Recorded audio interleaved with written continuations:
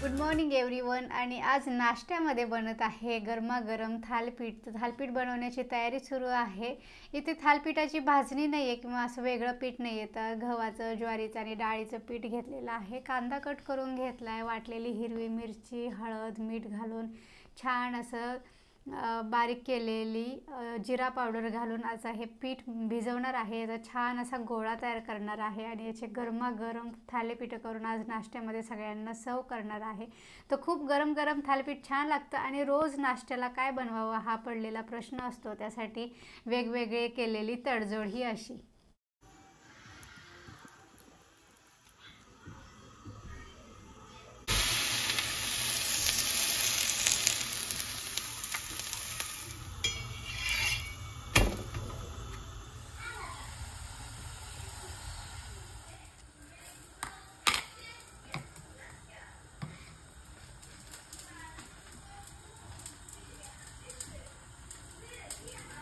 आमच्याकडे आज भाजीवाली आली आहे विकायला भाज्या घेऊन. तुम्हाला दाखवते, चला भेटवते भाजीवाल्यांकडे.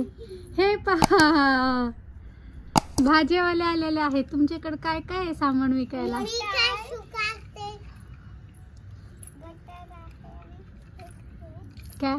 काय म्हणतात त्याला?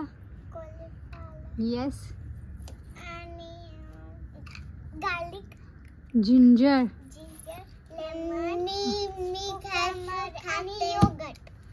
आणि श्रीमईचं काय चाललंय? पीनट्स खाते. गार्डन मध्ये मम्मीला विकणार आहे सामान का मम्मी सामान विकणार आहे? दोघींनी आज किती सुंदर ड्रेस घातलेत. उभा राहून दाखवा तुमचे ड्रेसेस. तुझा ताईपाशी जाऊन दाखव.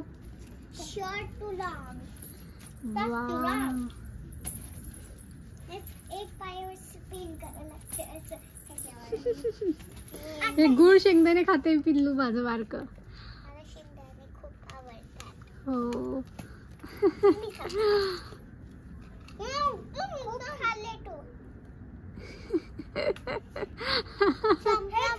संपले, ठीक आहे. Hello. I want one lemon and one cucumber. No. I don't want ginger.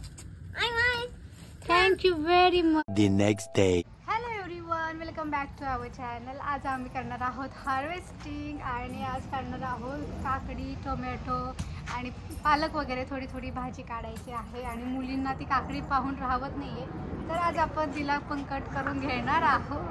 बाहेर सगळे किमेंदेचे लोक आलेले आहेत गवत कट करण्यासाठी, त्यामुळे त्यांचा आवाज खूप येतो त्यांच्या मशिनरीचा. तर चला कट करून घेऊयात भाज्या. हो की नाही?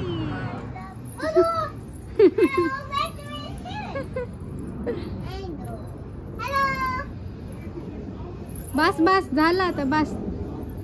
शेजाऱ्यांना आवाज देत आहेत दोघी.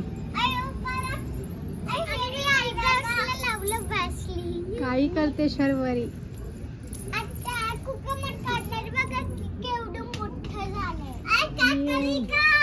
येस, काकडी काढायची.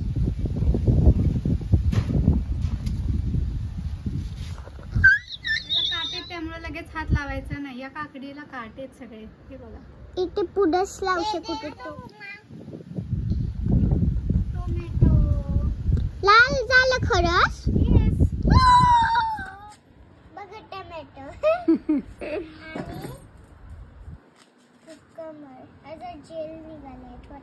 त्याला हात नसतो लावायचा, ते स्वच्छ धुवायचे आणि नंतर ना मग हात लावायचे असते. जेल हां, हे फेसला लावून शकतो नाही ग शर्वरी.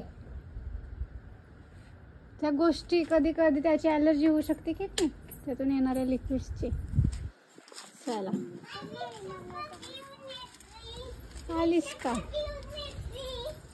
छान.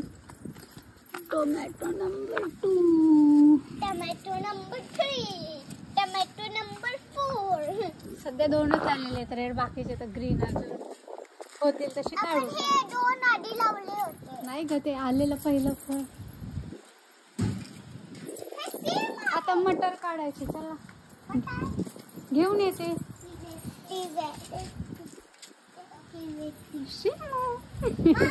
खूप वारं सुटले, भयानक वारं सुटले, थंडी पण वाजते ना.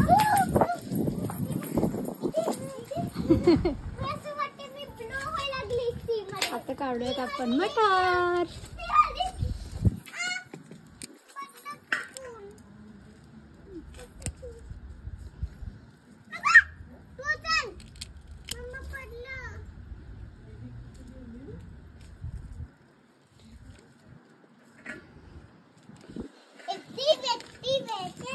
भेंडीला पण भेंड्या लागल्या तिथे.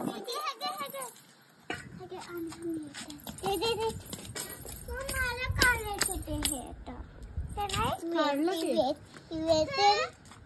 हा काढ, निघते का? काढ.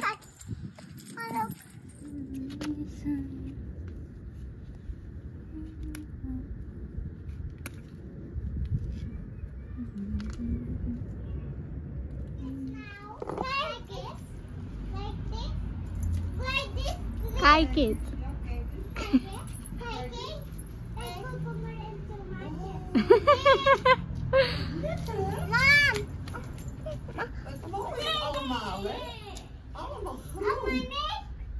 पहिली काकडीचं हार्वेस्ट केलं आणि तिला असे काटे काटे आहेत काकड्यांना, या आपल्या जी वेल लावलेली आहे. आणि पहिली काकडी कट केल्या केल्या शिमाईने आजी आल्या शेजारच्या, तर त्या आजींना दिलेली आहे काकडी टेस्ट करण्यासाठी. टोमॅटो आणि मटर आम्ही घेऊन आलो आहेत आणि आता जसे जसे टोमॅटो पिकतील तसे जसे किचनमध्ये तर सुरू जाईल. 2 टोमॅटो पिकलेले भेटलेत आज, थोडे मटर भेटले, तर इतकं भारी वाटतंय ना की आपण लावलेलं जे गार्डनिंग केलं आहे, किचन गार्डनिंग, त्याला आता सुरुवात झालेली आहे. म्हणजे लावल्यापासून तर सुरू झालेलंच आहे. पालक, शेपू, कोथिंबीर, अजून बेंगण. हा, तर आता या बाकीच्या पण गोष्टी, भेंडींना पण आता भेंड्या लागलेल्या आहेत, तर भारी वाटते एकदम. आम्ही योगर्ट खाते. ही मुलगी फक्त योगर्ट वरती जगते, हो गे? सदा योगर्ट खात असते.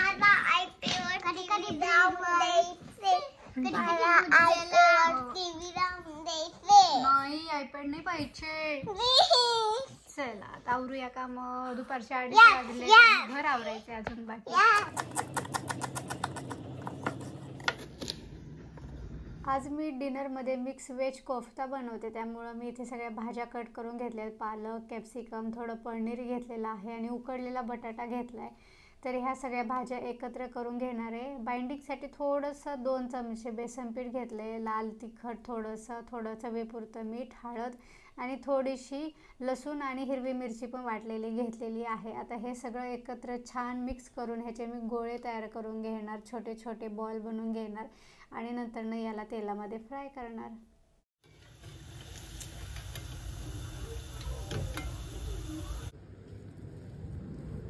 कसं वाटते? छान वाटते. मला वाटलं ते वांगे मोठे होतील अजून. नाही, पण ते पहिले आहेत ना, तर होत नाहीये, तर निबार न होण्यासाठी मी काढून घेतले. टोमॅटो वेगळेच आहेत ना, हे इटालियन टाइप वाटतात. इटालियन टोमॅटो आहेत आय थिंक. हे काय? हे मी प्लांट लावलेलं इथे, जे ह्याच्यावर असतं ते एअर फ्रायरवर. तुम्हाला माहित नव्हतं एवढे दिवस?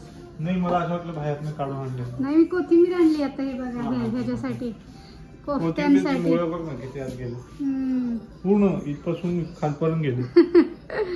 किती खोल झालं. आपल्याला वाटतं की झाड वरती किती छोट आहे, मुळात असतं. हा, तेव्हा वर दिसतं आपल्याला सगळं चांगलं. हे पिल्लू अजूनही कडे बसते. पप्पाची लाडकी परी.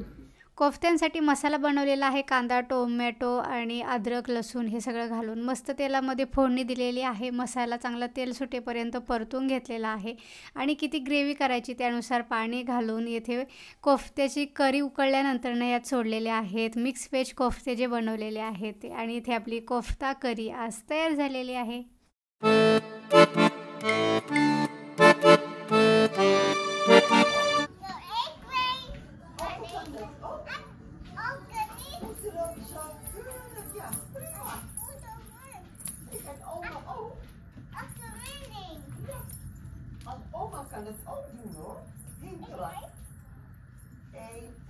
मुली गार्डनमध्ये खेळत असतात तेव्हा आजी येऊन पाहतात. आमच्या ज्या डच नेबर आहेत त्या, आणि त्यांना खूप भारी वाटतं. पोरी बोलतात, इथं खेळतात, आणि शर्वरी शिमई त्यांच्याबरोबर बडबड करत असतात. तर ते अजूनच त्यांना मस्त वाटतं. त्यानंतर मी इडलीचं इथे पीठ तयार करून ठेवलं आहे, उद्याची नाश्त्याची तयारी. मॉर्निंग नेक्स्ट डे झालेला आहे, आणि काल जे इडलीचं बॅटर तयार करून ठेवलं होतं ते काढलेलं आहे, आणि आता गरमागरम असे डोसे बनवायला सुरुवात केलेली आहे. इडलीपेक्षा घरात मुलींना आणि आम्हाला पण डोसे प्रचंड आवडतात, त्यामुळं इडलीपेक्षा जास्त करून डोसे बनतात. आणि ते डोसे छान खरपूस भाजून झालेला आहे. पहिला डोसा हा मी नेहमी शर्वरीला देते, कारण तिला डोसे प्रचंड आवडतात, आणि तिच्यामुळंच घरात सतत डोसे किंवा अशा गोष्टी बनत असतात. तर तयार झालेला आहे डोसा चटणी. 3 hours later. से हाय. आता शिमई इडली आणि सांबर खात आहे लंच मध्ये, हो की नाही? दादी खाते. हो, डॅडी पण खात आहेत, शिमई पण खाते. शिमू मी इडली खाते. दादी पण खाते इडली सांबर. दादी इडली खाते सांबर. ठीक आहे, आता आपण चला लंच करूया. काय कसं बाहेर ऊन पडलंय का? बारकस आणि मी सकाळी पडली. मी कुठं पडली तू? गार्डन मध्ये पडली? सकाळी सकाळी पडले. मी चालत जाऊ. आणि सकाळी तू परकर पोलक पण घातलं होतं ना. किती वेळा ड्रेस चेंज केला? किती वेळा चेंज केला ड्रेस आज? 3 times. मी फ्लाइट कोट घातले, पजामा. आता पजामा घातला. येस, खूप वेळा तिने कपडे चेंज केलेत. आता आम्ही लंच करतो आणि मग भेटूया, हो की नाही? दादी खाते. दादी चिंता बसला का चिंता? नाही.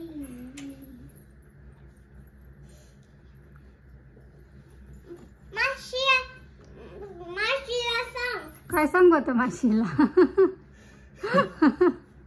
माशीला काय सांगायचं?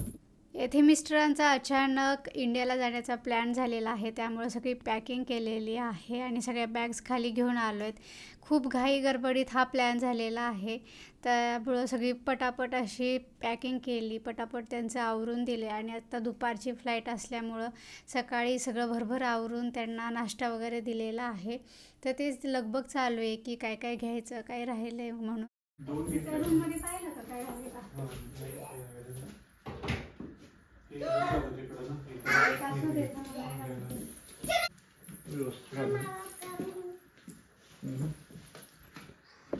सारखं टीव्ही करू नको दिली. खेळायला शिक, जरा अभ्यास करायला, शिमू बरोबर थोडस टाइम स्पेंड करायचं आपलं. येते माझ्या बरोबर मम्मीला. माझ्यापाशी कोण थांबणार? मम्मीला विचार काय करायचं. मम्मीला येणार आहे का? तू माझ्यापाशी थांब ना. मी थांबते तुझ्यावर. तू छोटू आहे, तू राहत नाही रात्रीचं. इंडियाला यायचं तुला? मला काय करणार तू इंडियात जाऊन? येथे श्रीमई पण बाबाच्या मागे लागली आहे, त्यामुळे तिने जॅकेट घातले, शूज घातलेत आणि म्हणते चला मी पण तुमच्यासोबत येते. तर ती एकदम रेडी झाली, त्यामुळं आता तिने रडण्याची खूप दाट अशी शक्यता आहे.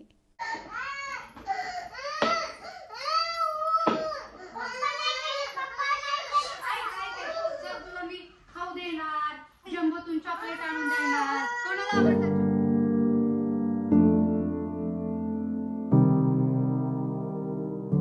फोन कर मला. काय दीदी?